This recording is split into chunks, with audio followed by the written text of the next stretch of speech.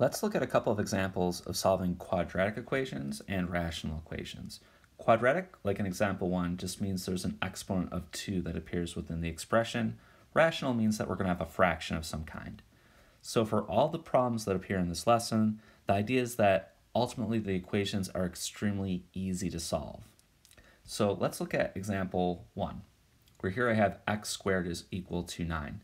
In fact, this is so simple you probably could even guess the answers are 3, because if you square 3 you get 9, but also if you square -3 you get 9 as well. So I just even know the solutions by looking at this equation.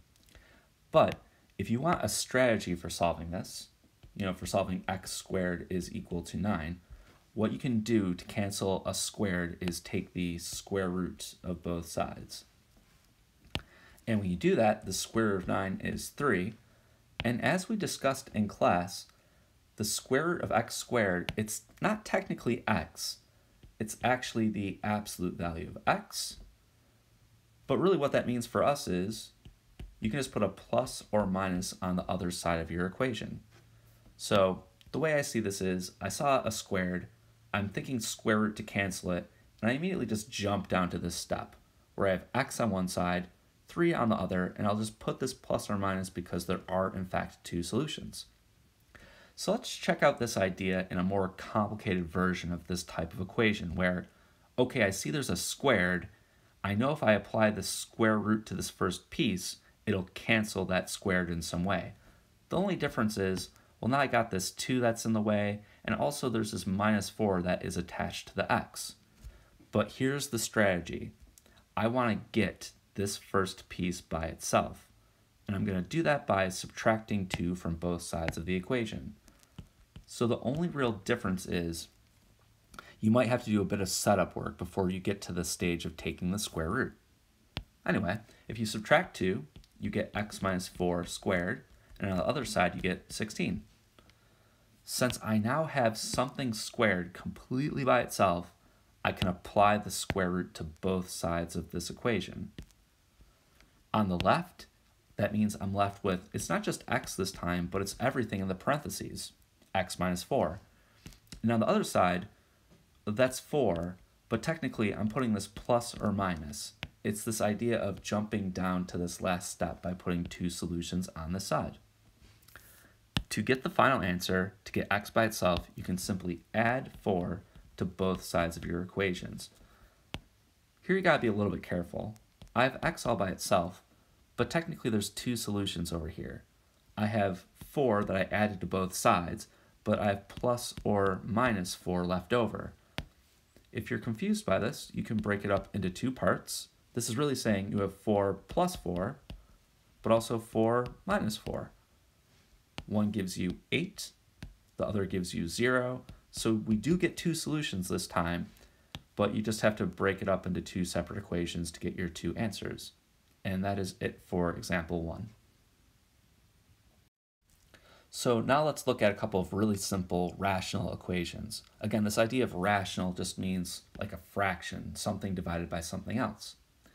Let's look at this one first over here. Again, this looks very complicated. We have quadratics in both the numerator and the denominator, and it is equal to 1.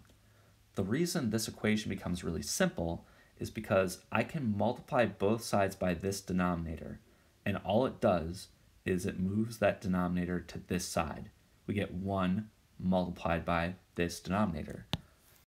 I'm going to write the idea out carefully in this example, but once we see how it works, I don't think we'll need to do it again. So again, I said I'm multiplying both sides by x squared minus 4, so I get x squared minus 4.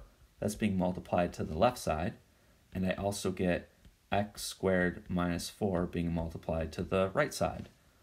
The left side was x squared minus 3x plus 2 divided by x squared minus 4, and my other side was simply just 1. If you'd like, you can even write it as 1 over 1. The nice thing that happens is on the left, the denominator completely cancels, and you're left with x squared minus 3x plus 2.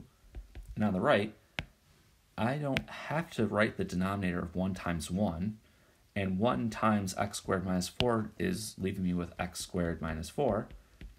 So really, you could just jump from this step down to this one. you can just move this denominator right over here.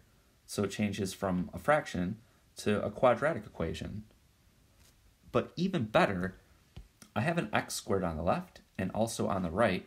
If you subtract x squared from both sides, it completely cancels, and you get negative 3x plus 2 is equal to negative 4.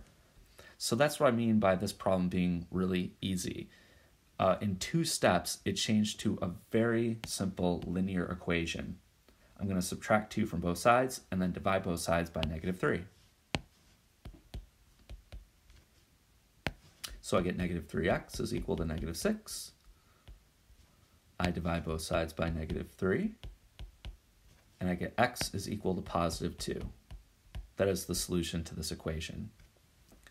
Let's try this again in our second example, but again, let's skip all this middle step here. I'm simply going to take this denominator, I'm going to multiply it right over here. That's the same thing as saying I'm multiplying both sides by x squared minus 3x plus 6. So here's my second step. I have the numerator,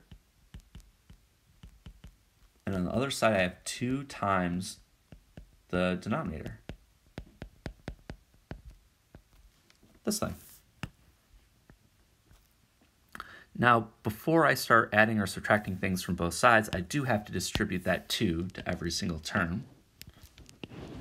And what I end up with is the left side is still 2x squared plus x minus 2, but the right side is 2x squared minus 6x plus 12.